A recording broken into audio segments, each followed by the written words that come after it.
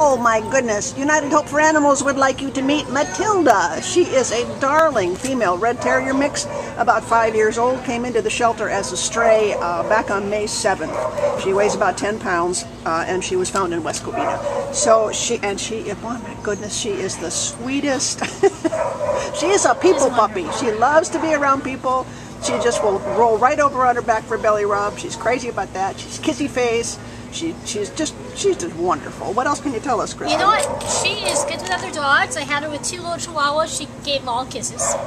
So she's good with other dogs. She's just so happy. She makes you happy. Yeah, she does. She loves to see you, and you sit down, she's in your lap like that. Yeah, and when a few minutes ago we had her out in the play yard, and she was just calling and saying, "Somebody come play with me, please." She's my favorite here. Oh yeah. She is an absolute favorite. Well, that says a lot, given how many you see. She's good on a leash. She walks nicely on a leash. And now she's being treated for an ear infection and alopecia, but so she should be taken to an outside vet. But that's pretty obvious when you adopt a puppy from around here. So, please come and meet Matilda. You won't find anybody sweeter. You just got to look this face. Yeah, you got to show me your beautiful face, little one. There you go. There you go. Good girl. Right on cue.